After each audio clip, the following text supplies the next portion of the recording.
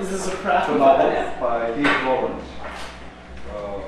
I think it's ready in the basement copying house and pick it up. I don't know how much it is. Also, there is another handout. Mary Shelley's Frankenstein. Good thing. So probably we can begin with Mary Shelley's book.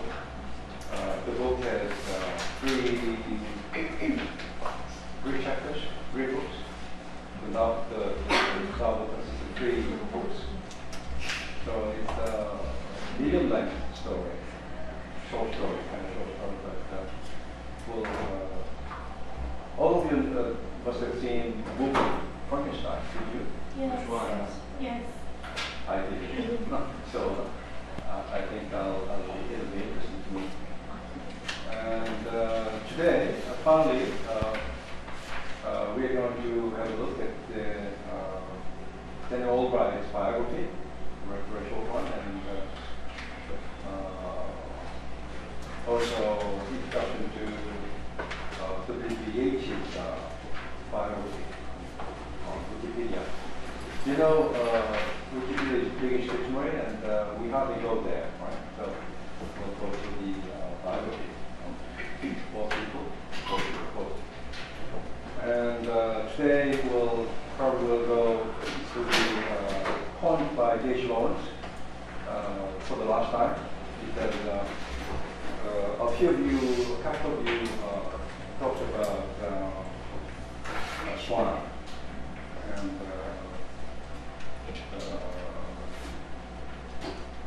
and some of the points haven't discussed, so we're going to read the points, and then we're going to read the commentary made by the student. And in here, for group discussion, you are going to read a very strange poem. This poem is the conclusion to the whole book called A Vision. This book is the strangest book, right? So it's interesting to see if you look at this poem as look into the very strange book. And as you know, the book has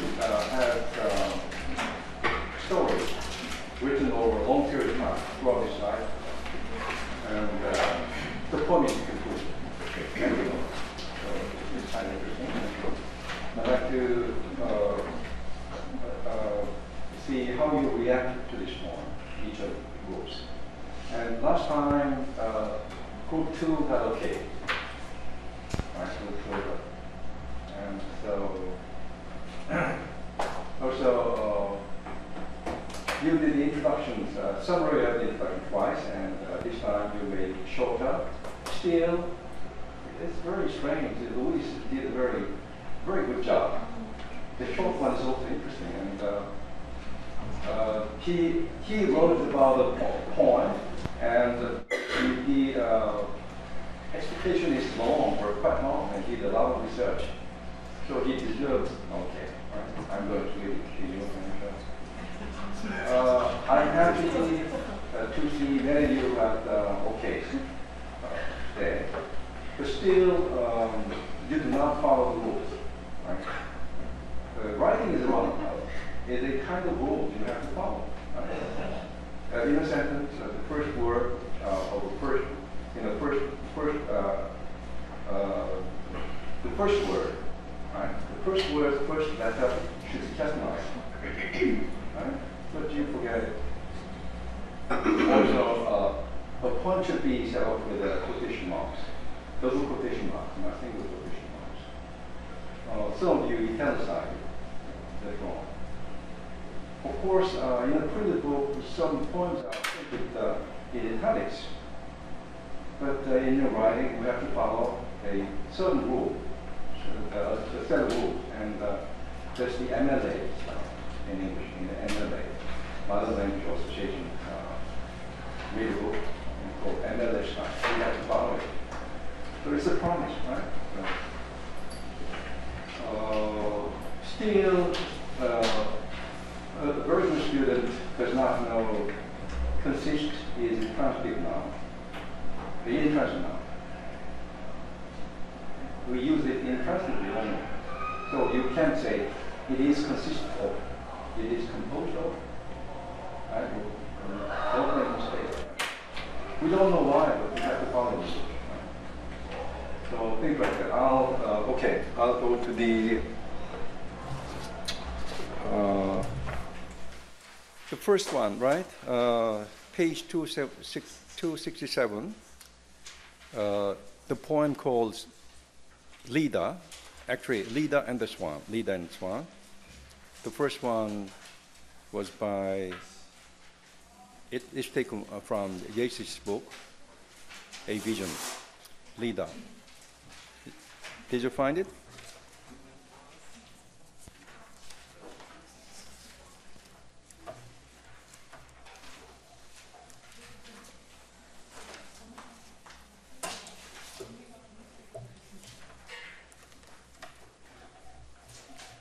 Okay, the first poem, Leda, by Yeats. A sudden blow, colon, right? The great wings beating still. Above the staggering girl, her thighs are crushed by the dark webs. Her nape caught in his bill, he holds her helpless breast upon his breast. How can those terrified, vague fingers push the feathered glory from her loosening thighs? And how can body laid in the rush but feel the strange heart beating where it lies? A shudder in the loins engenders there the broken wall, the burning roof, and the tower and Agamemnon dead, being so caught up, so mastered by the brute blood of the air, did she put on his knowledge with his power before the indifferent beak could let it drop. One of students did a very interesting essay about this, right? Okay, we're going to read it later. And let's go to Lawrence's Swan, page 435. Swan. Far off, at the core of space, at the quick of time, beats and goes, still, the great swan upon the waters of all endings. The swan within vast chaos, within the electron.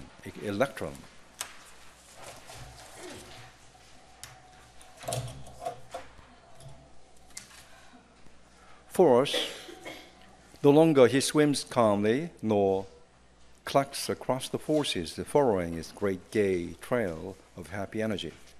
Nor is he nesting passive upon the atoms, nor flying north, desolative icewards to the sleep of ice, nor feeding in the marshes, nor honking horn-like into the twilight. But he stoops now in the dark upon us. He's treading our women, and we men are put out as the vast white bird follows our featherless women with unknown shocks and stamps his black marsh feet on the white and marshy flesh. I think T.H. Lawrence must have known this. I don't know. Okay, and Leda. Come not with kisses, not with grasses of hands and lips and murmurings. Come with the hiss of wings and see touch tip of beak and treading of wet web, waving working feet into the marsh soap belly. And none did talk about give us scars. There are people, a few people talked about this poem. Dead people. When people are dead and peaceless, they hate life. They only like carrion. Dead bodies, carrion. When people are dead and peaceless, they hate happiness in others with thin, screaming hatred, as the vulture that screams high up, almost inaudible, hovering to peck out the eyes of the still living creature. And a couple of you did cerebral, maybe four people, students, cerebral emotions. I'm sick of people's cerebral emotions that are born in their minds and forced down by the will onto their poor, deranged bodies. people feeling things they intend to feel, they mean to feel, they will feel, just because they don't feel them. For of course, if you really feel something, you don't have to assert that you feel it. At least one student did a very good essay about this. And one student did this poem, Welsian Futures. When men are maiden bottles and emerge as squeaky gullibles with no bodies to speak of, and therefore nothing to have feelings with, they will still squeak intensely about the feelings. Be prepared to kill you if you say you've got none. And strange, several did this poem, the next poem, to women, as far as I'm concerned. The feelings I don't have, I don't have. The feelings I don't have, I won't say I have. The feelings you say you have, you don't have. The feelings you would like us both to have, we neither of us have. The feelings you ought to have, they never have. If they say they've got feelings, you may be pretty sure they haven't got them. So if you want either of us to feel anything at all, you'd better abandon all idea of feelings together. Blank, none did it, and that's it. And let's look at the reaction to the poem.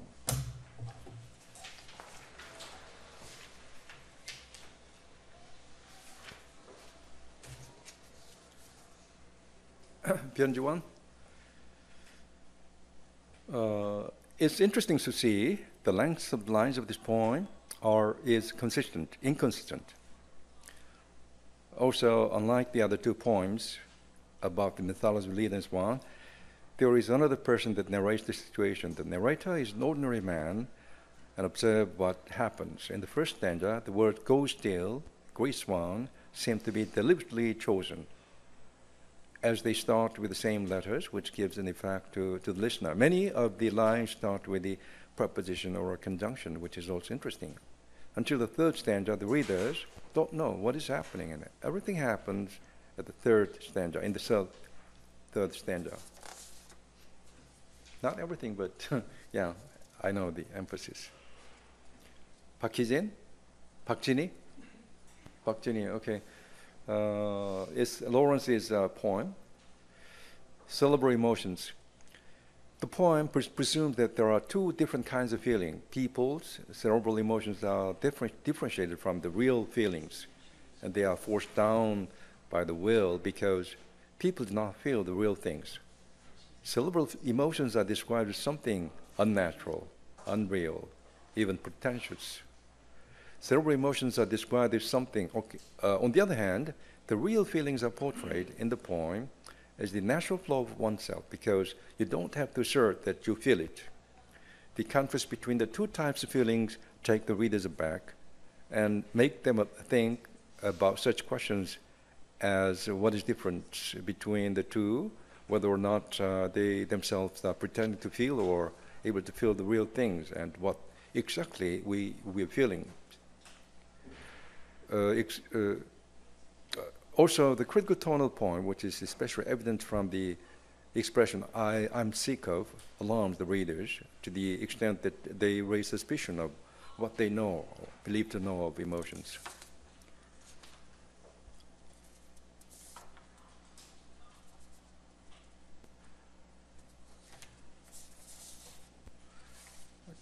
Lee So-yeon? Dead people. Dead people.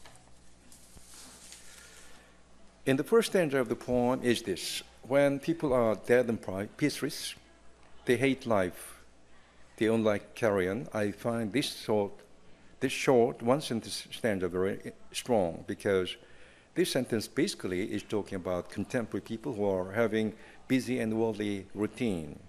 The word carrion sounds to me like money or food, which is destined to be corrupt.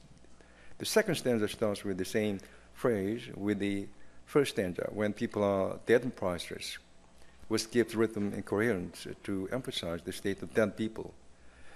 The next phrase is They hate happiness in others with a thin, screaming hatred as the vulture that climbs high up, almost inaudible, audible, hovering to peck out the eyes of a still living creature. This also conveys a strong message that people nowadays don't have space in their mind to appreciate others' happiness, and even jealous of the happiness. These unhappy people are likened to vultures to convey a message that modern people hate others' happiness and even want others to suffer because they also suffer in their routine to make a living. And sick, Luis, where did you read this? Sick? Sick. Oh yeah, sick. It's in the package. Okay, yeah. It's a kind of long essay, long. D.H. Lawrence grew up in a rough mining town with two blue-collar parents. So he begins with a biography.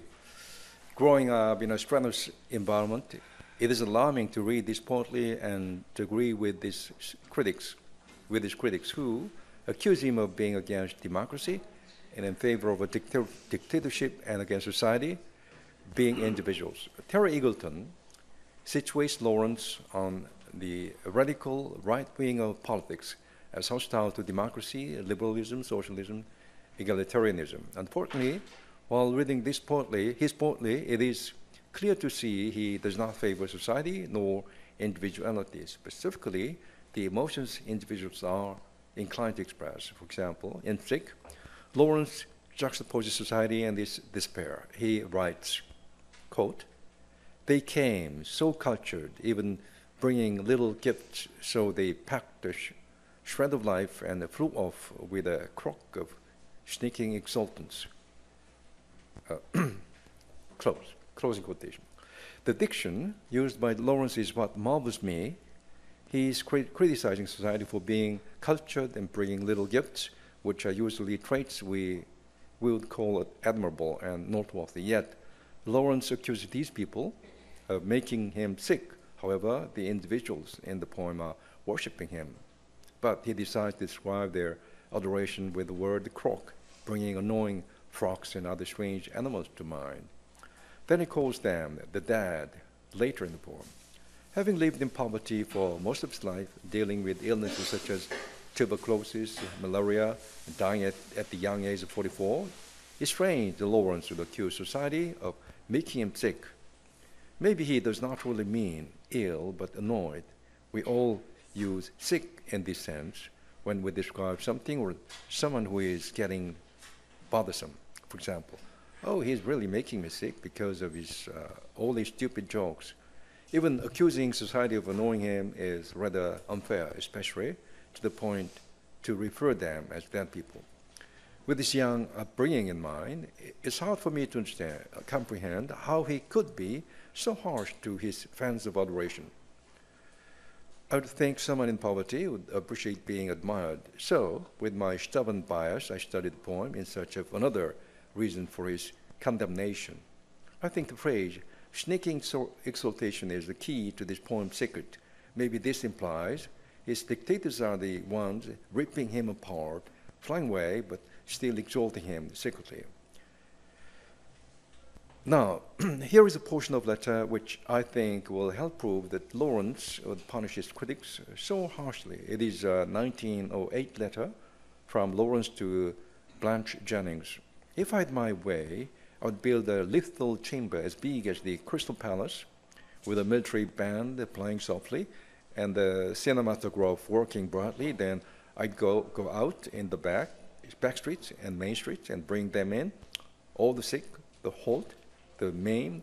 I would lead them gently, and they would smile me, really thanks, and the band would softly bubble out the Hallelujah chorus.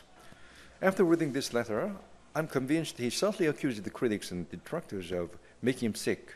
He then kills them with the conclusion of his poem and possibly imagines doing so with a lethal gas chamber when he says, "I'm trying now to learn never to give up my life to the death, never, not the tiniest shred."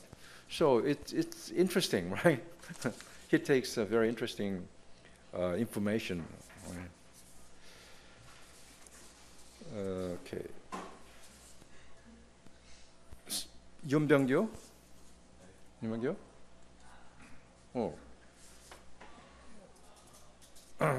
About two women, as far as I'm concerned. This poem by D.H. Lawrence is quite aggressive and direct as well as insightful. He seems to be talking to women in general, but could be talking to a woman in particular. The refusal to admit to having feelings and are not present within, denying that others are also incapable of having feelings seems extreme. He even outright says that people are lying if they say they do have feelings, and that one should abandon all idea of feelings in order to feel anything at all. We should note that we are not to give up feelings, but the idea of feelings which are different. Kim Do-kyung? Okay. Leader. You mean Yeats's or D.H. Lawrence's? Yeats's? Okay, Yeats's. At the first glance, the poem Leda is violent sexual, depicting the rape of Leda by Zeus, transformed as a swan. The myth of Leda is the story of rape and the birth of Helen, the most beautiful woman in Greek mythology in the case of the Trojan War. Behind the sexual scene, we see that the poem goes beyond its initial obscenity, narrates about civilization, about war, and the process of civilization that comes after the period of violence. The swan after the rape will bring the feathered glory to Leda, whose helpless body feels terrified yet with a strange sensation of pleasure. Will the rape, which symbolizes war, bring knowledge and glory after broken walls, and burnt roofs, and towers? The question seems to be answered in the final lines, where the swan drops Leda with indifferent beak. After reading Yeats's commentary and the whole myth of Leda and Swan, it is possible to conclude that such godly conquest won't result in peace or improvement, but rather in different destruction. A very proper conclusion, right? Considering what is happening in the world now, right?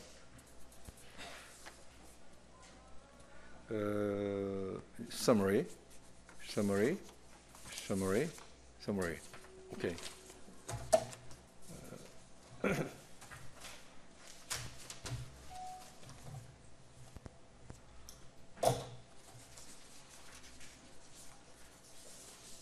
Now let's go to the summary of the introduction to Albright's book, Quantum Poetics.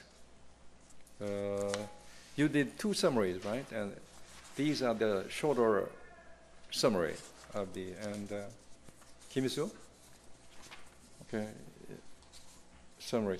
This book provides us with three propositions regarding the English movement botanist poets, their effort to link between text and free verbal origins, seeking for the elementary particles and the oscillation of poeming, the waves, and so on. Okay, good.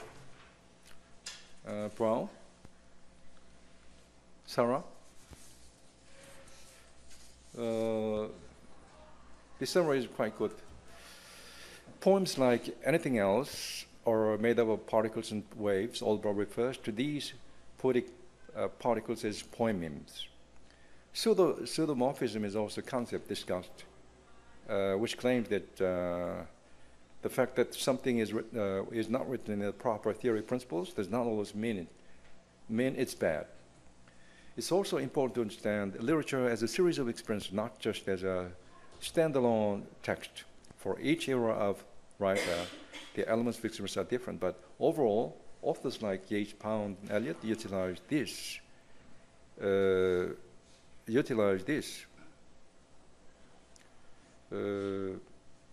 to expand on the idea they present their text. Different poets use different literary elements to create new literary compounds, if you will. With each of these new compound results, there is a different post-text experience left behind. Each of different experiences becomes the defining materials that build on the next style of poetic writing, influencing writers and scientists alike to continue to challenge the previous principles laid before them. Chad? Okay. Daniel Albright's introduction to quantum poetics attempts to explain to the reader what the book is about. He explains that it's a book with three large propositions. First, being that the English modern poets endeavor to take down barriers that divide the text from its messy, pre-verbal origins and from its digestion in the mind of the reader. In the second proposition, where it starts to get confusing and esoteric, he says that physics aided in inspiring poets to seek out the elementary particles of which poems were constructed, poememes, one might call them. He explains that these first two propositions are associated because the search for the poememe necessitates research into the central operations of the imagination. His third proposition says that the more closely the modernists attempt to define the poememe, the more it becomes, the more difficult it becomes to catch. He tells of a particle model developing itself for analyzation of the behavior of poems, while simultaneously the wave model developed. He then makes a wild proclamation that if a poem is made, not of little bits of poem stuff arranged by the poet, but out of beams or radio waves or X-rays, it'll have quite differently. It'll behave quite differently. He says that this different behavior of poem will empower new and occasionally disconcerting affinities between the poet and the audience. Louise? The author claims early 20th century writers wanted to change poetry from being seen as the conception of a poem separately from the understanding of the poem. And physicists helped inspire poets create a pseudoscience. The pre-creation of a poem was elusive then. The author introduces and elaborates on the idea of pretext, which is about the possibilities of a poem before it's published, or the past lives a published text has already lived. So, the poet is a medium that captures a piece of art reincarnating through eternity and places. It places it down on paper. Then the writer gives examples of poets who had strived to make poetry extremely scientific and create terms and equations. He mentions Einstein and the controversy this physics created with chaotic and random universe. Then the butterfly effect is mentioned when describing division among poets who wanted the wave model to be correct as opposed to the particle model. Then Fresnel is mentioned and his findings of light waves. The poets saw this as a Fresnel creating a science of nothing, so they planned to apply this to poetry. Then Plato and Lawrence described writing as plucking signals from the divine. Interesting. You're very good at making things interesting, right? Okay. You say 감사합니다. Good.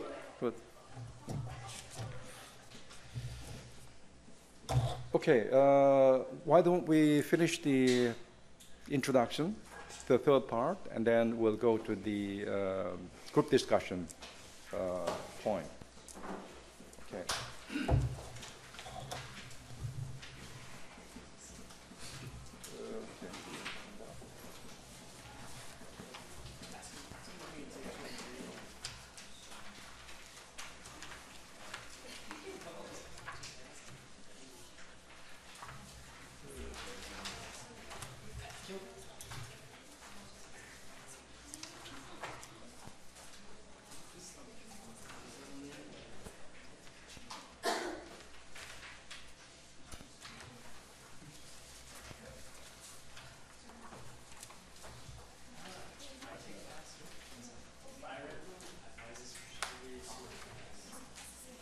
Okay, part 3, poem waves, page 15. Physicists are easily embarrassed by metaphors,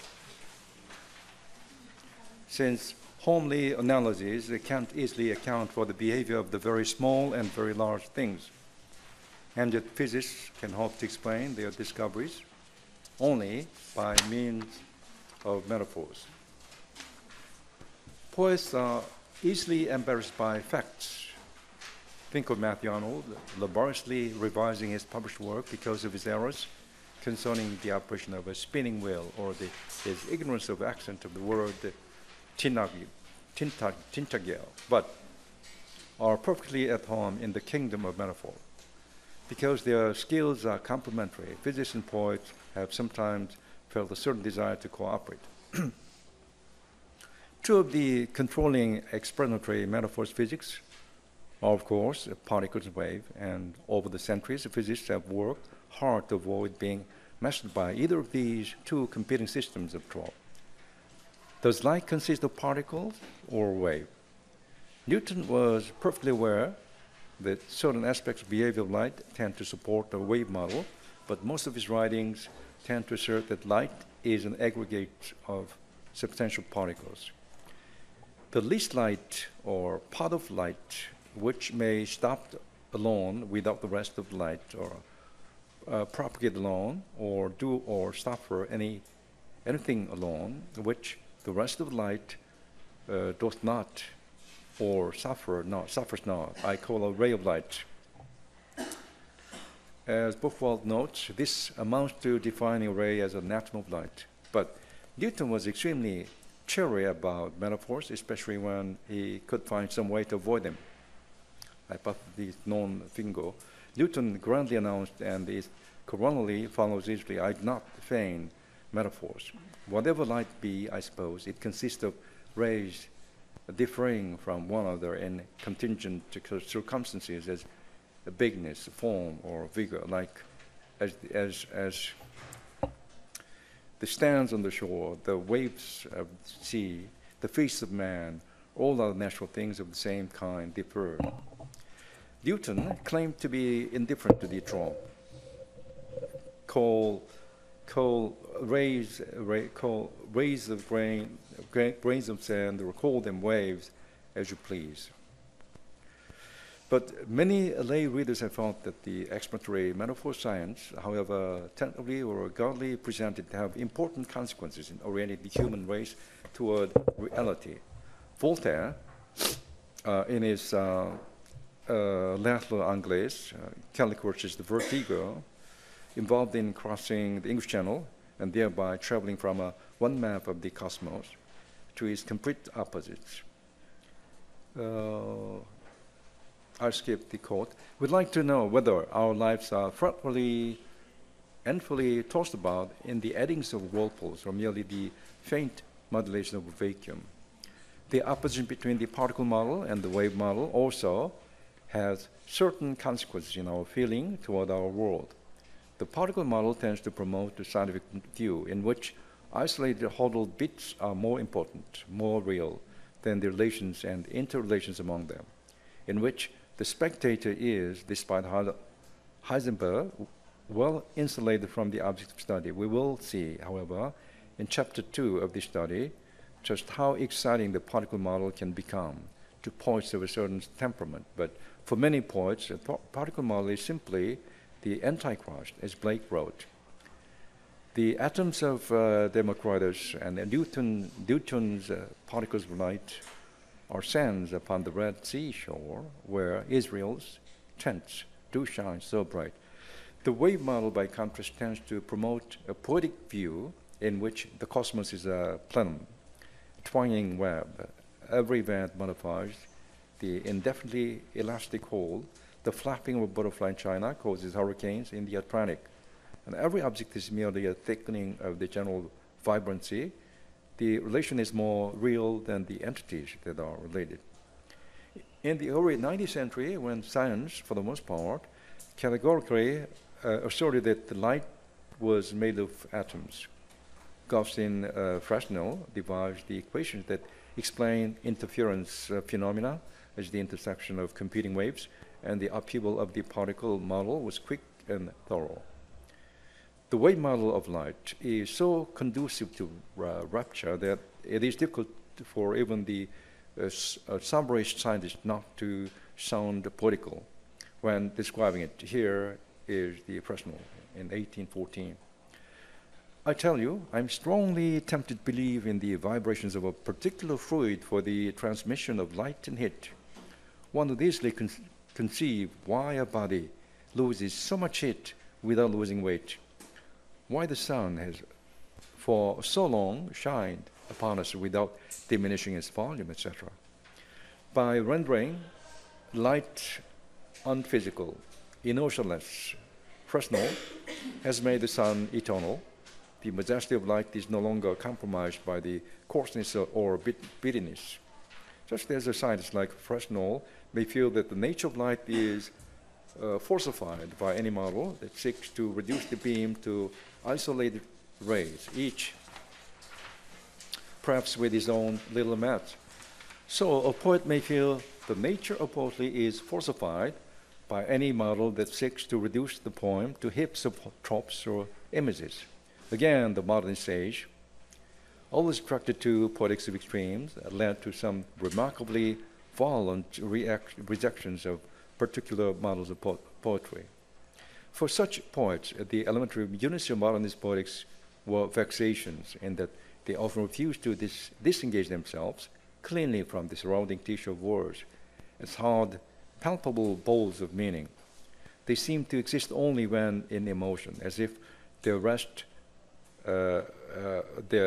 mass were zero. And so, the modernist poets experiment with these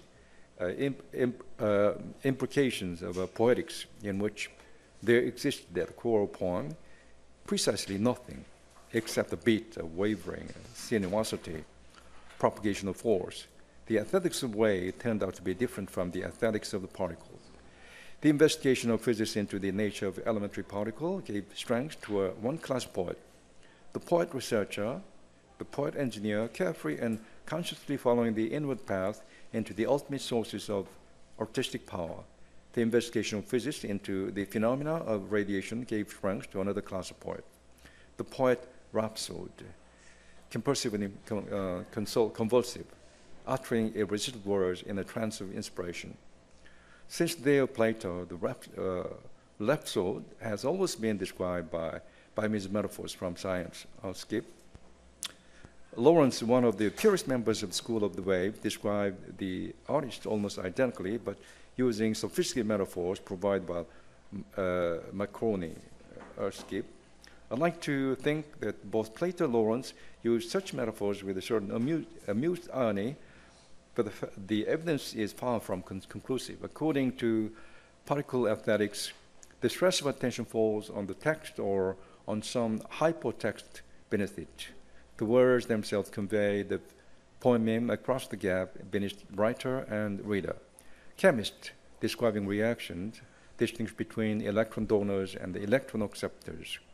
And the reaction of writer and reader can be described similarly as a collision in which the writer donates a particle and the reader accepts it. The more closely the reader can attend to the details of syntax, alliteration, word sequence, ictus, and other minute textual gestures, the more likely the donation is to occur. But according to the wave aesthetics, the word per se are of little account. What matters is the telepathic stream, uniting writer and reader in a state of electrical immediacy. The words are only the ether through which the wave of feeling passes urgently and spontaneously.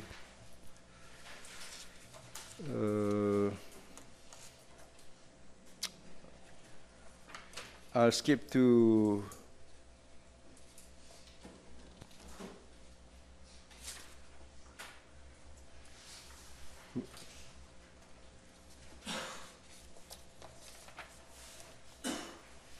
okay, B, on page 20, second paragraph, loss of substantiality. If a poem is built around a fundamental particle, it is possible for the critic to skewer that particle and declare this is what the poem is about. But in the poetry of the wave, all the words have roughly equal density and value, and the poem resists any attempt to abstract a single control element. One of the central manifestations of wave poetics is therefore the loss of prestige of the noun. The desired motility, thinness of texture is best promoted by other parts of speech. The sheer heft of noun, the density of the gravitational field, makes it attractive to particle aesthetics, but wave aesthetics prefers the verb. Pound was much impressed by Fernasola's demonstration that a Chinese ideogram could be interchangeably a verb. For example, to shine, a noun, sun, an adjective, bright. For Fernalosa, this indifference of the Chinese language with respect to parts of speech mirror the condition of nature itself, since nature has no parts of speech, and in nature, all truth is the transference of force. A farmer and his wives are simply the termini of the act of pounding. Pound became so caught up in the prestigious verb that he once declared at the beginning of the Gospel of John, verbum caro factum est, should be translated, the verb was made flesh. Often in the cantos we find verbs that have been made flesh, verbs that keep reverberating in the absence of a fixed subject. The verb, first line of the poem, is a close with a missing subject, as if action utterly supersedes the actors. This line is a translation of a translation from Homer, but the name, Odysseus, does not appear to stabilize the discourse. The subject hovers unbroken above the flurry of movement, and all through the cantos Pound like to begin verse paragraphs with inversions of verb and noun, like this: comes, comes, comes. Okay. These sudden upthrust of the verb increase the sense that the act of coming matters more than the thing that comes. Okay. Explain well. The cultivation of verbs, however, is not strictly necessary. A determined poet can pronounce a vagrant arithmetic texture by use of noun sequence.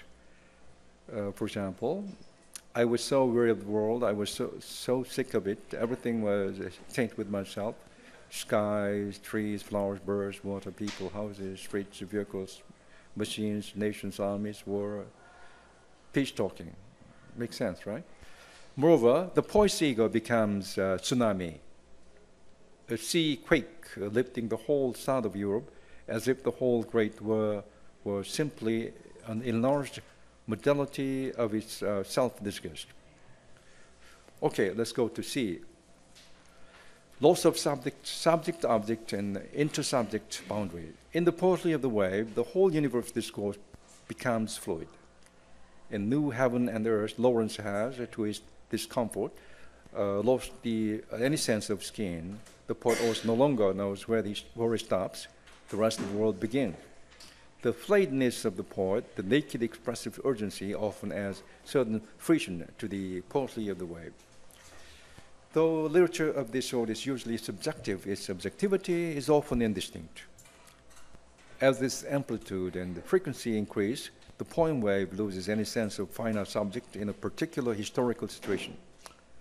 When expressivity is schooled up to a high pitch, when the verbal flow becomes intensely and extravagant, then it becomes hard to visualize a discourse.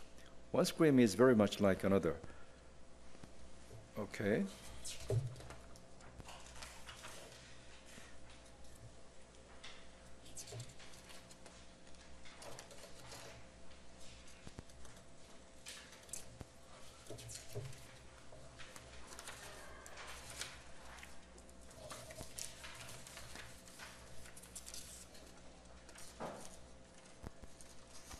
Okay, let's go to the conclusive part. Page 26, the bottom paragraph.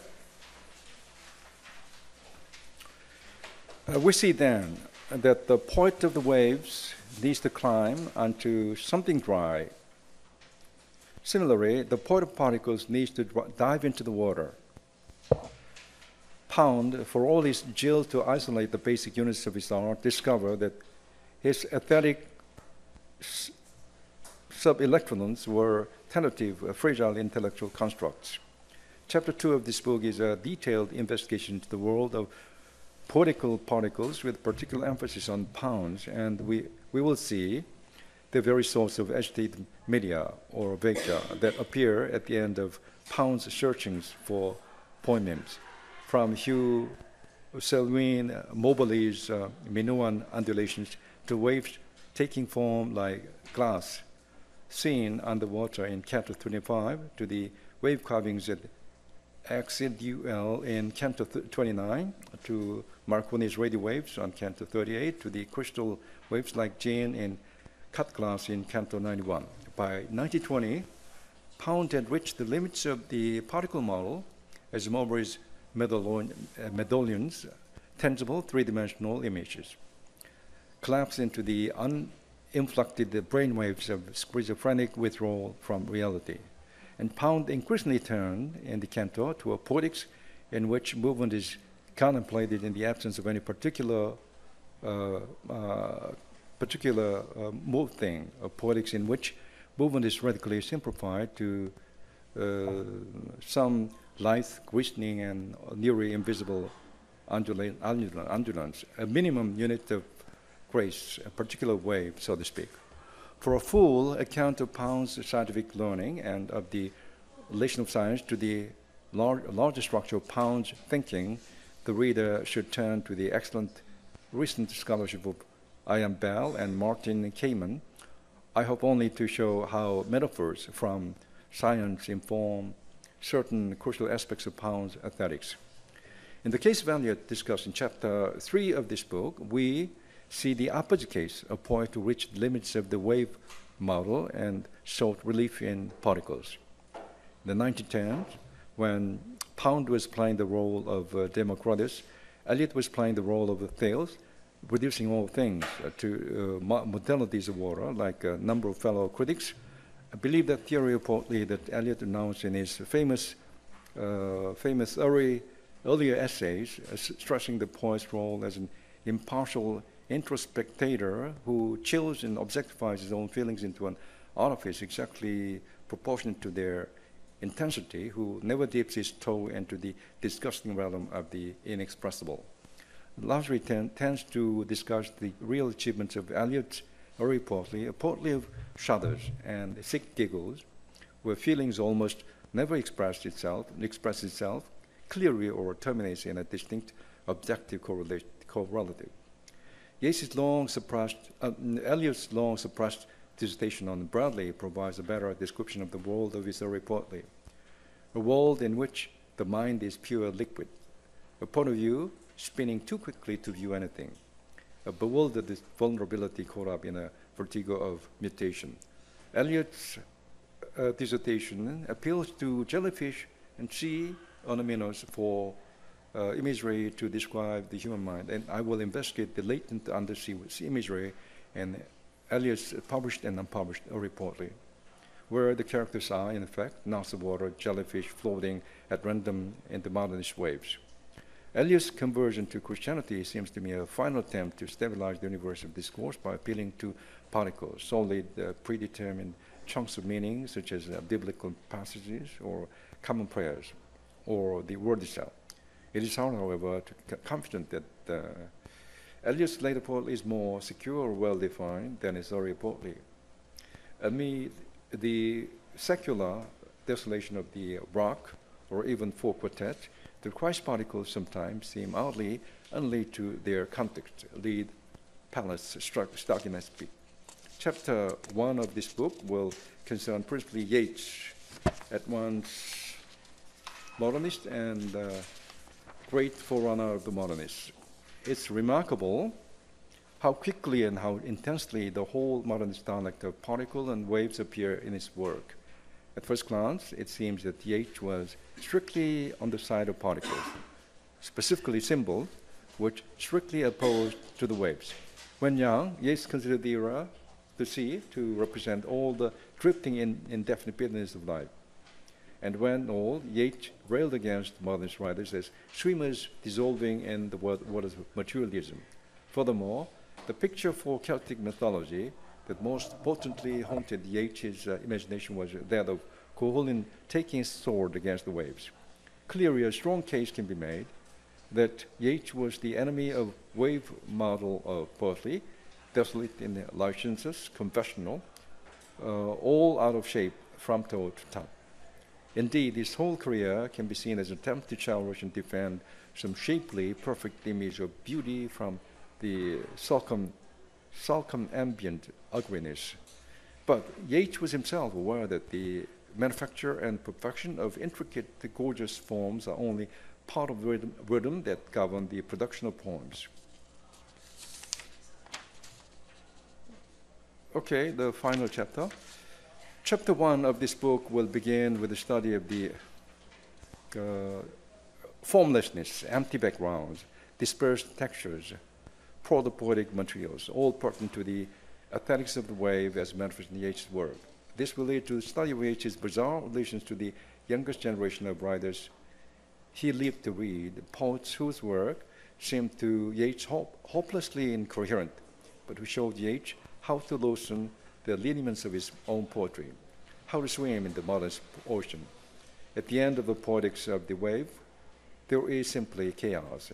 Yeats' imagination was, at all times, excited by chaos, whether the chaos of druids who turned themselves into ravens and weasels, and chaos of Sitwell's facade.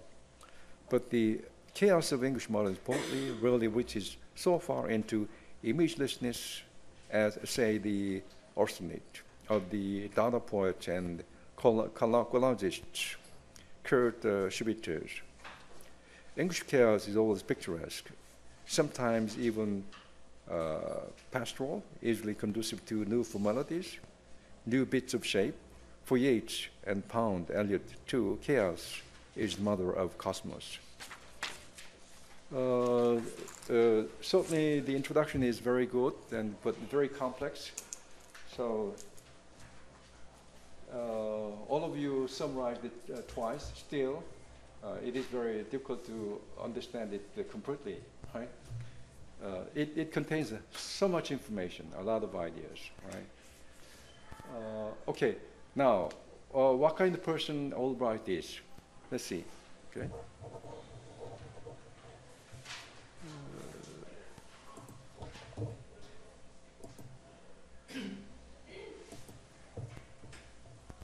Daniel Albright, right? Was the professor of literature at Harvard and the editor of Modernism and Music, an anthology of sources.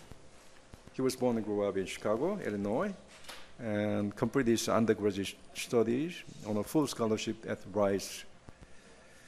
He received his MPH in master, in 1969 and a PhD in 1970, both from Yale. Albright is also the author of the book Quantum Poetics. We've gone through the introduction of this book, which was published by Cambridge University Press in 1997. He held an NEH fellowship from 1973 and to 1974, was a Guggenheim Fellow, and more recently he was a 2012 Berlin Prize Fellow at the American Academy in Berlin. While he was here, he wrote a poem, Evasions. I translated, right? Albright began his undergraduate career as a mathematics major, but changed to English literature, although trained at Yale as a literary critic after the publication of his book, Representation and the Imagination Packet, Kafka, Nabokov, and Schoenberg. He was invited by the University of Rochester to come teach there as a kind of liaison between the Department of English and the Eastman School of Music. At Rochester, he studied musicology, which forever changed his career. Much of his subsequent work has been on literature and music, culminating in his recent book, Pan-Aesthetics, which I'm translating, which addresses many arts and examines to what extent the arts are many and are one. He resided in 2003 in the Harvard Department of English, but later joined the Comparative Literature Department, soon began offering courses in the music department as well.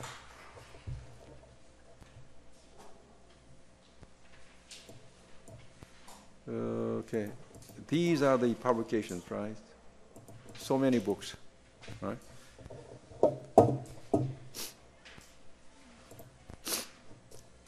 Okay, Evasion, okay, Pan-Aesthetics, the last book, and Evasion his only book of poetry, Evasions. And The Myth Against Myths, this is his PhD dissertation. Right. And when I got this book, I saw the dedication to Richard Ellman, and I was proud. I said, Richard Ellman is my hero. How did you dedicate this book to him? He said, he was my PhD director. So we both of us have the same teacher, right? Actually. Okay, now.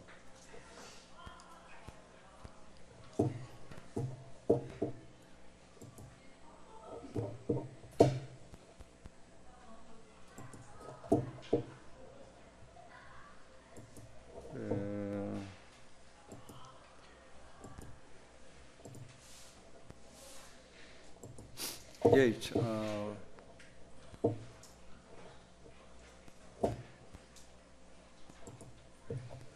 Yeats was an Irish poet and one of the foremost figures of 20th century literature, a pillar of both the Irish and British literary establishments. In his later years, he served as an Irish senator for two terms. Yeats was a driving force behind the Irish literary revival, along with Lady Gregory, Edward Martin, and others.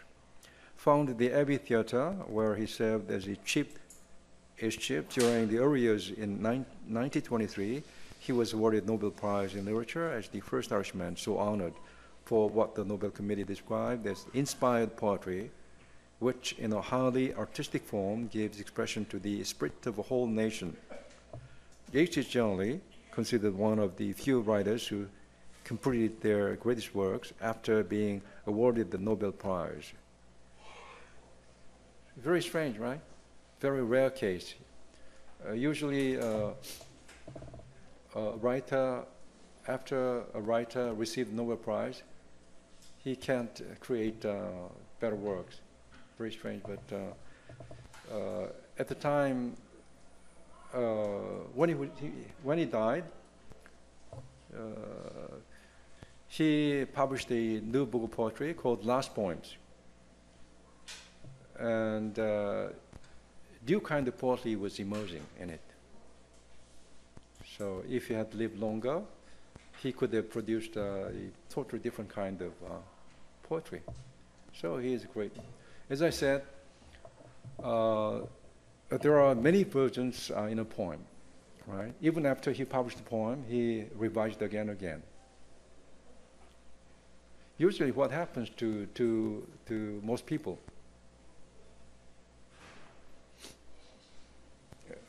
for example, you are a painter. You do a portrait, right? Portrait, and you work on it for many days, and then when you go back to it, you do it again. The portrait gets better and better, or what? Usually, it gets worse and worse, and spoil it. That's the usual practice. Even great painters do.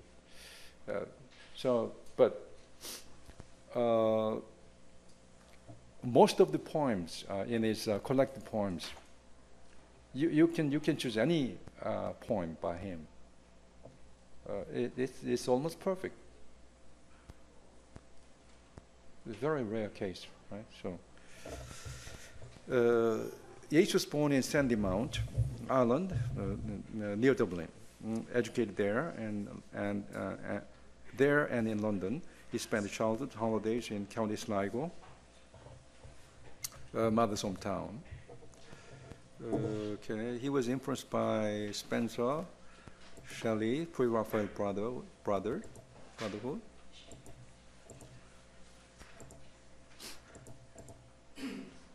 Maud Gonne. Who is Maud Gonne? Yeats' love. He waited Maud Gonne to marry him until the age of 52. In his early 20s, he met her, and he had proposed to her several times, over and over again. But she had refused. for some, I don't know why, but she said said somewhere that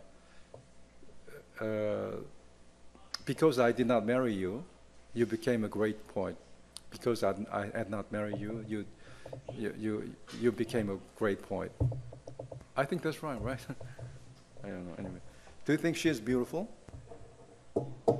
Yeah, very beautiful. But when let's see.